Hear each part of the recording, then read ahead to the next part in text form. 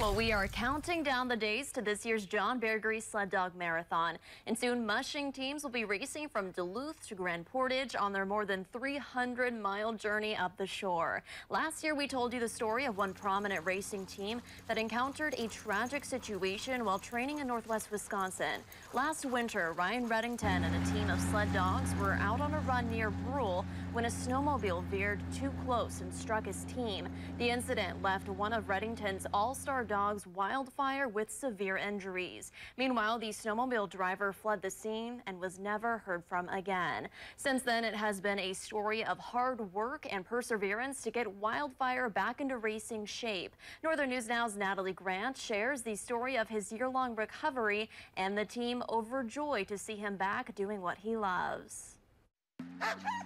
The dogs are ready to do what they love, which is running. In the backwoods of Brule, Wisconsin, the team at Reddington Mushing is preparing for their biggest races of the year. But last year at this time, the Reddington team was facing a much bigger challenge. They were helping one of their own start a long road to recovery. This is Wildfire. It may not look like it now, but last winter he was struck by a snowmobile while out for a training run with his team, breaking his legs in several places. I thought it was so bad that I thought his leg was going to have to be amputated. You know how bad and swollen and it was. Leaving an irreplaceable gap in a team of well-trained sled dogs. We struggled to find multiple dogs to fill the hole that he left. After the crash, Wildfire was brought down to Mission Animal Hospital in the Twin Cities, where Duluth native Dr. Heather Hadley and her team took on the challenge of this case head-on, determined to help in whatever way they could. From the get-go, they were committed to seeing him through whatever surgeries it was going to take, and then we were right there with them.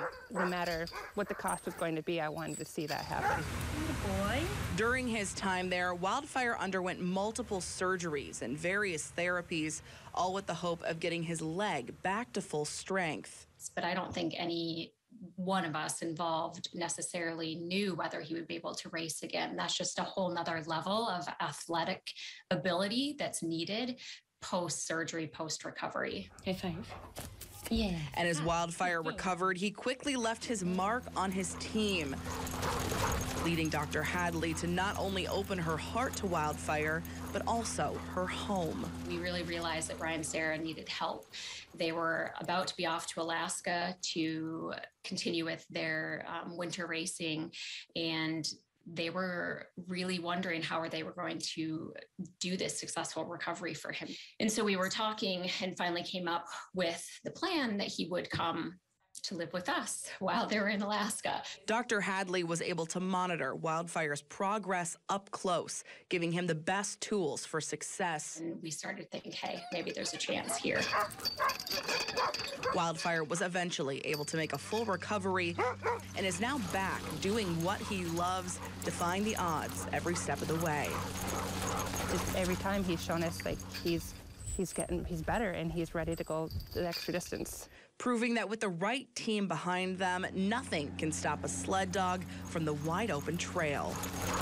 And so I think that Wildfire actually did most of the work, and that's what's so incredible to see is that he wanted it and he went out there and got it.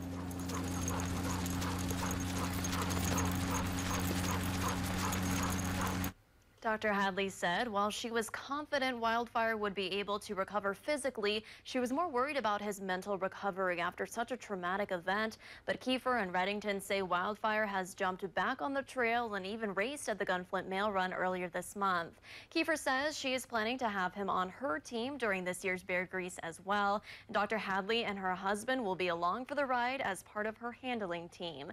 Well, don't miss a minute of the Beargrease Marathon action. Our very own Natalie Grant and Briggs Savage will be hitting the trails and following the teams from Duluth to Grand Portage. Coverage kicks off Sunday at 10 p.m. right here on Northern News Now.